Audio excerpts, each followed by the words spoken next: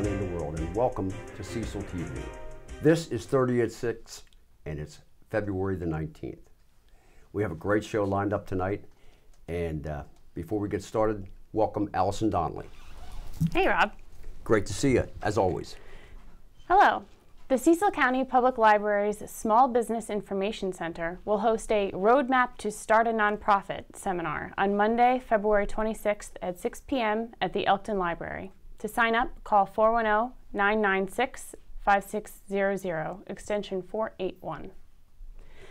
The 2018 Cecil County Ice Splash, which benefits the Cecil County Special Olympics, will take place this Saturday, February 24th from 12 to 4 p.m. at the Wellwood in Charlestown, Maryland. Are you going? Am I going? I always swim in the ice-cold, frigid water. At least I did once. But yes, I'm going, and I think Cecil TV is going to be there filming the event. I've been at training, actually. Oh, so have you been before to the Ice Splash? Well, yes, I went virtually when I saw last year's show. But I've been in training. I've been drinking lots of ice water. Oh, yeah. Yeah, I've heard that's the best way to prepare. I think that'll help. Do you know how the weather will be? Well, if it's anything like we've had, there won't be any ice on the water, but I'm sure it'll be quite chilly. I think so, too. And they'll raise a lot of money. Yeah. And now, a 30 at 6 news update. With the January override of Governor Hogan's veto, the Maryland Healthy Working Families Act took effect on February 11th, 2018. For most employers and employees in Maryland, this means workers must be offered at least 1 hour of paid leave for every 30 hours worked. For further details, visit the Maryland Department of Labor Licensing and Regulations website. On February 13th, about 50 of your fellow citizens attended the county executive's public hearing for citizen input. 13 people gave comments either in support of continued investment in education and infrastructure or against any tax increases in fiscal year 2019. Cecil TV was on the scene. Hello, I'm Josh Diehl of 30 at 6 here in Elkton for the County Executive's Town Hall for the fiscal year 2019 budget. Good evening, friends and fellow citizens. My name is Alan McCarthy. I'm the County Executive, and I want to personally thank each of you for attending this evening. I look forward to receiving and hearing your thoughts regarding the fiscal year 2019 budget for Cecil County. The county's fiscal stability was Dr. McCarthy's #1 goal when sworn into office in December 2016. He was adamant that we must face the reality of what the cost of doing business is, then fund it without using the county's savings account. Thank you, Dr. McCarthy. The process is fairly simple this evening. Everyone who has signed in will have 3 minutes to speak. When your name is called, please come to the front podium and you'll be able to speak for a maximum of 3 minutes. The county public schools, the county college, the Cecil College, and the public library are the sturdy tripod of public education for our community, and that's in accordance with the strategic plan from the county. The executive and council have given our citizens opportunities to improve themselves individually through your support. These opportunities translate into attracting new businesses, new jobs, and more revenue. And I also hope that while you're crafting this budget, you consider that every additional tax dollar that is taken to move Cecil forward is one more dollar setting back working families when it's taken from them. Thank you. Hello, I'm Josh Diehl of 30 at 6 here with Bob Willick. Bob, you're a 20-year resident of the county. What are your opinions on the idea of investment in the county versus the reduction of taxes? Investment is always a great thing. Of course, there's the proper way to do it, which is spending within your means.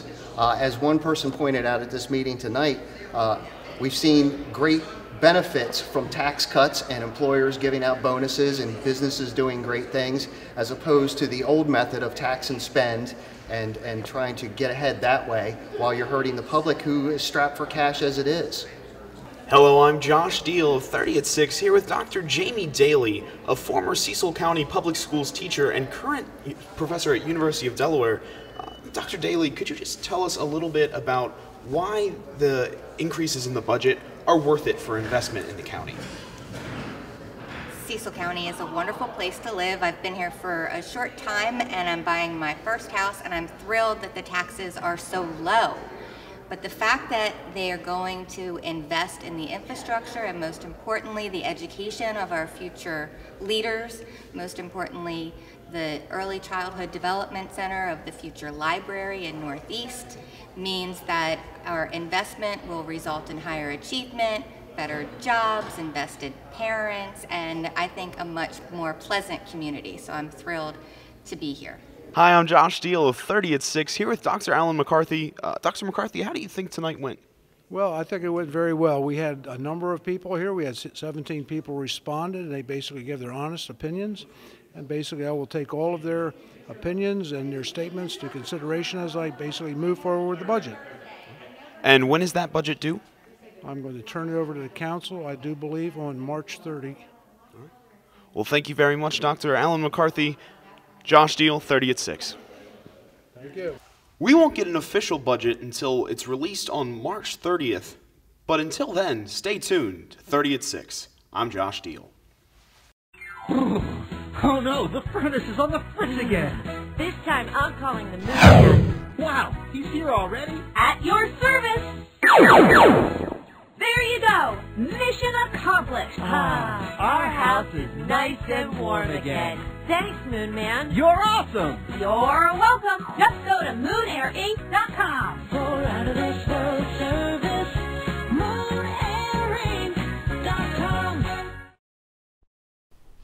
Hello, I'm here with Allie Charles. She's the Reader Services Librarian at Elkton Central Library. Allie, thanks for being here. Thanks for having me. So tell me what it means to be the Reader Services Librarian. Well, it's sort of the best job ever.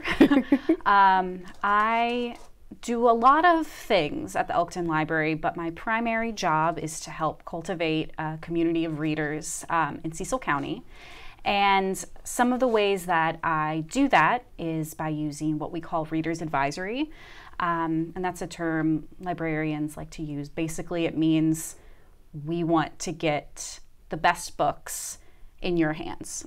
And so we do this in a variety of ways. We use book lists. We have our displays in the library, if you've ever seen them. I started doing something called bookoscopes, which are basically book horoscopes. So it's recommendations based on your astrological sign. Cool. Which is kind of a fun, fun trendy thing that I've seen a lot of people doing lately.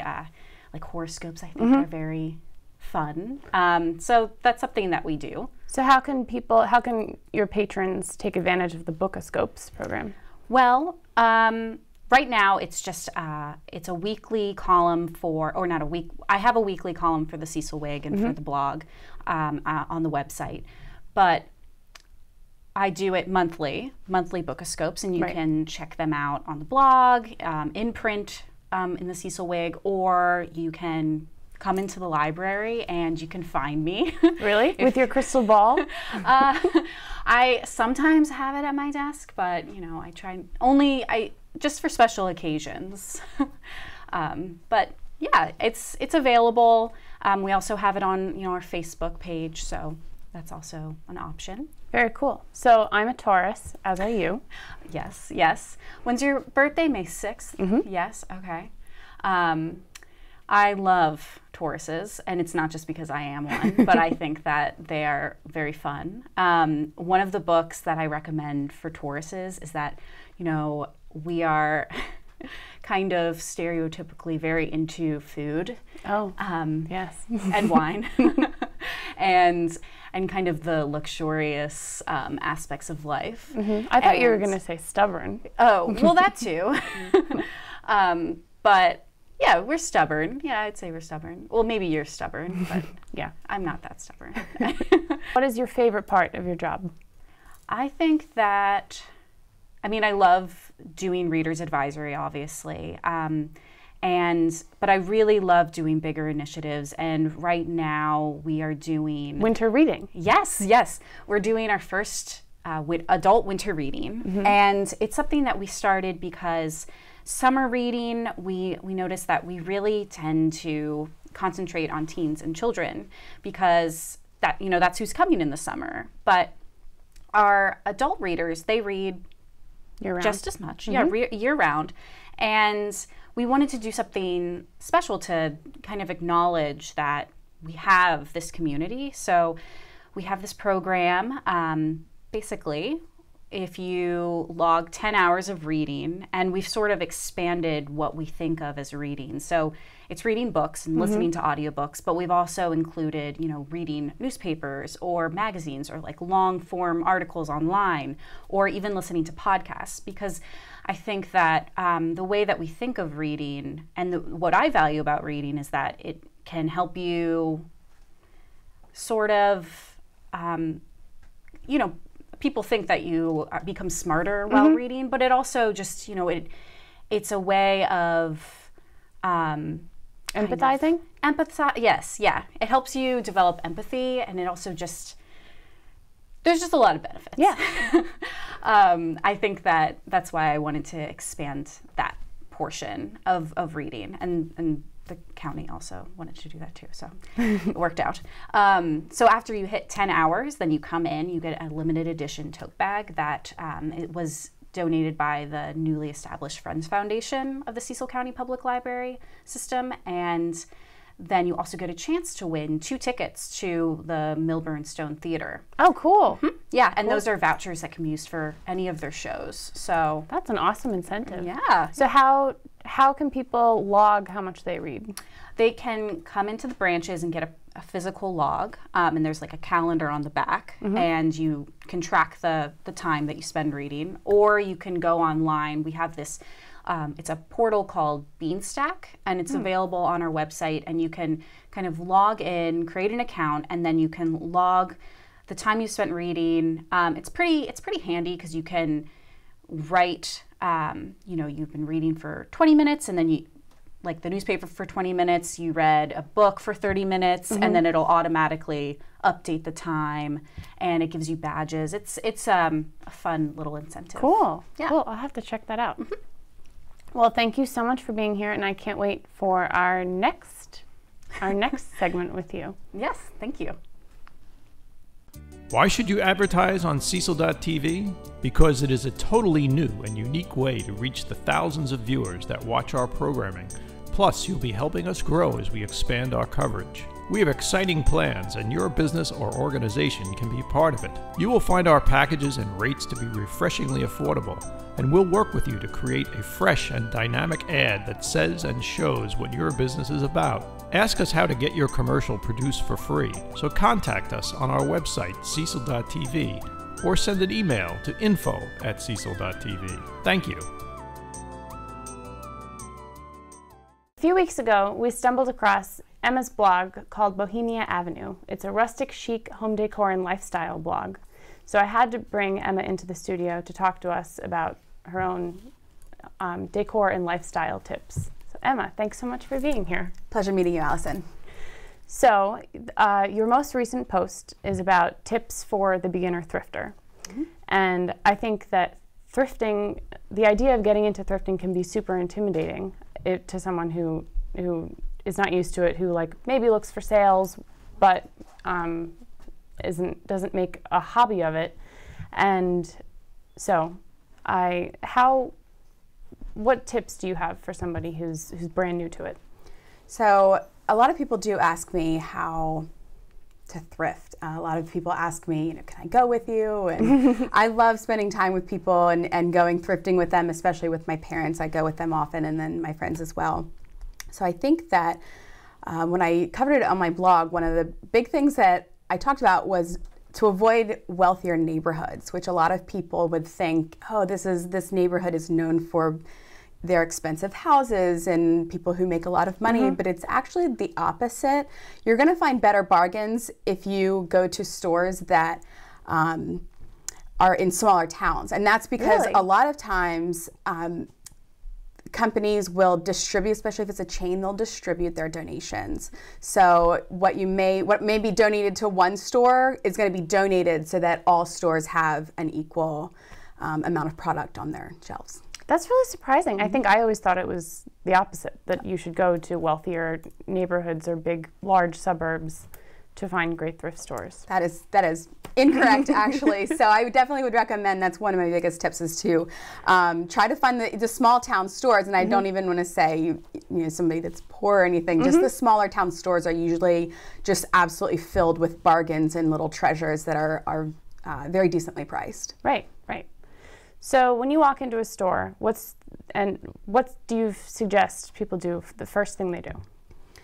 So the first thing that I personally do is I walk around the entire store. I will identify where different things are in the store. So if it's women's clothing or shoes or men's clothing or furniture or home decor, I want to know where it all is and what I'm dealing with, because each thrift store is going to be different. So I always do a once around before I grab a cart or even a basket, or even before I let myself grab anything off the shelves. I always do a once around because I want to see everything that's there. Okay. And what do you look for when you're in the women's clothing section? What do you keep an eye out for? The labels. I will flip through racks and just keep flipping, and then I see a label.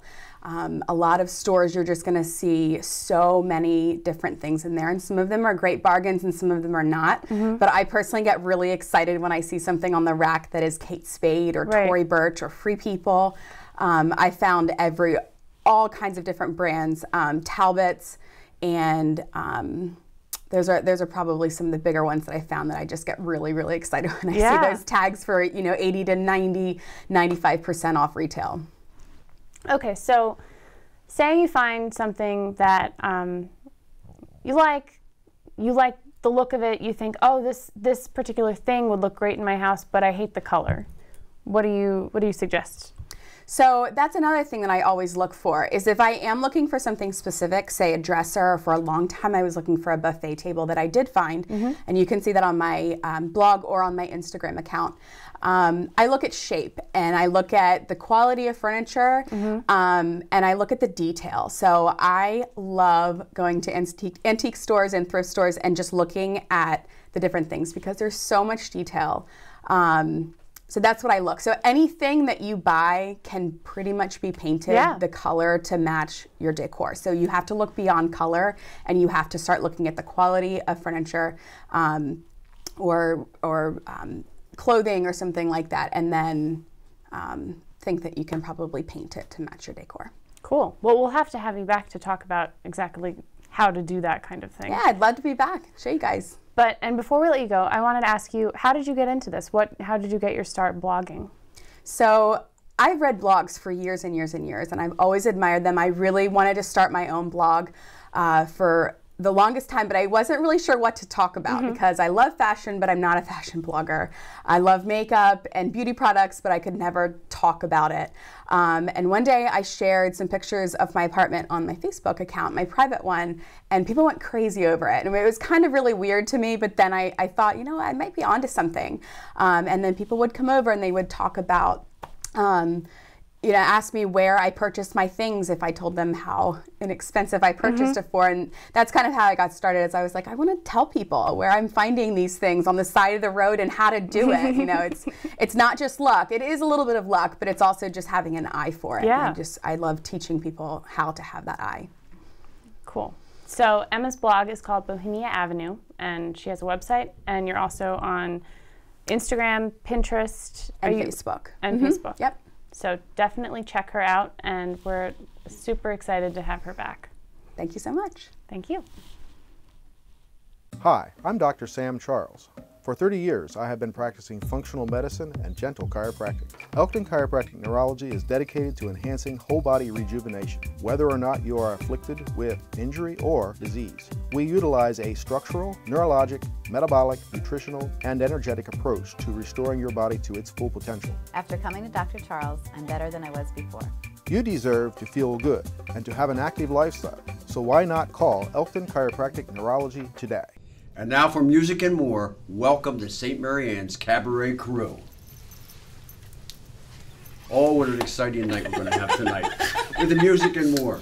We have director Steve McBride, who was here, last week, 2 weeks ago? 2 weeks ago. 2 weeks ago. And we have Eilene. Yes. And Marion. two of the singers with the show. Tell us about this show that's coming up, Steve. So the show is Broadway on Main on Saturday, March 3rd at 7 p.m. at St. Marian's Episcopal Church, 315 South Main Street. It's a... In Northeast. Well, of course it's in Northeast. We're in Cecil County. All of Cecil County is not 315 Northeast. South Main Street in Northeast Maryland. Thank you. You're welcome. I, along with these two ladies and another 3 or 4 performers, are presenting a whole evening of classic Broadway show tunes. We'll be accompanied by my jazz trio, and there's also a full menu of food available for purchase. And this is the Parish House? This is in the Parish House at St. Marian's. Great venue, great venue. It's wonderful. You've performed on the steps of the Parish House. Yes, I times. did with John, Mm-hmm. and he did a stump speech, and it was very great. He stood up on a stump, and it was great. It's going to be very entertaining, and you ladies come from a wide variety of backgrounds to actually join up with Steve. Now, Eilene, you're very interesting in that you come from a very sedate and subdued line of work, right? Tell our viewers what you do. I'm a detective. I specialize in finding kidnapped children, missing persons, and biological parents with, thank the Lord above, a 98% success rate. But great. music makes me tick. That just pays the bills. Well, it's a good way to stay chilled, too, I guess. Yes, it is. And Marion, you do a little bit of this, a little bit of that, and you made your own necklace. I did, yes. I'm a beekeeper, a barista, Cecil College student, among many, many, many other things. So music is the common denominator. Yeah. It is, and I'm a music educator and the director of music at St. Marian's. I was also recently privileged to work on a production of The Producers at Milburnstone Theater, where I met Marion, and who played a number of Yes. comedic roles, and through some mutual friends met Eilene, who recently starred as Mrs. Potts in MST's production of Beauty and the Beast. So I'm surrounded by wonderful performers, great talent, lots of connection to Cecil County. And we've only got 100 seats. So space is limited, but we want to fill the house up. The menu includes pulled pork and ham and cheese sliders, farmer potatoes, casserole, homemade desserts. So we may not get to the show. We may just sit and eat for the whole time. But wonderful, wonderful, great music. It promises to be a real entertaining evening. It's free. It's free to the public. All you have to do is come and give us a free will offering to benefit the music ministry at St. Marian's. That sounds awesome, and it sounds like the only thing that could be better right here than this build-up would be to have an actual sample of a little bit of the music. Well, we are ready to do that for you If tonight. we have to. Let's do it! All right. All right. I'm Eilene Stewart, performing Maybe This Time from Cabaret, accompanied by Steve McBride.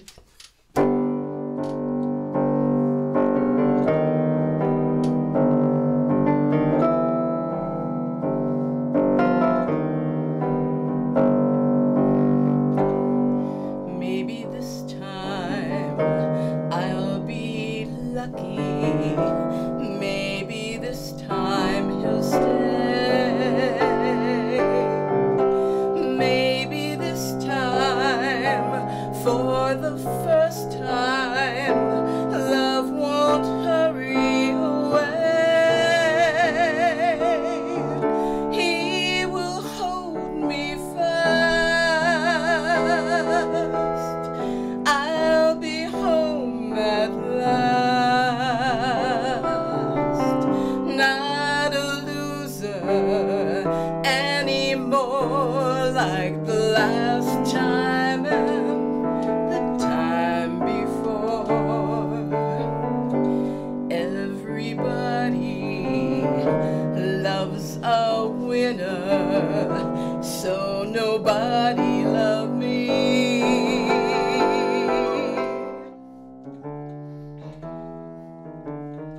My first night in 14G, I'll put up with Puccini.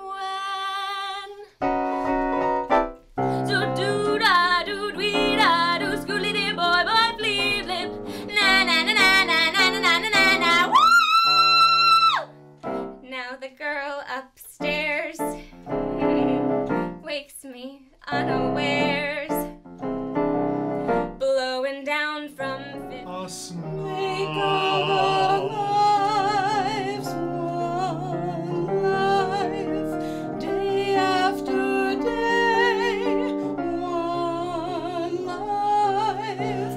Now it begins, now we start. One hand, one heart. Even death won't part us.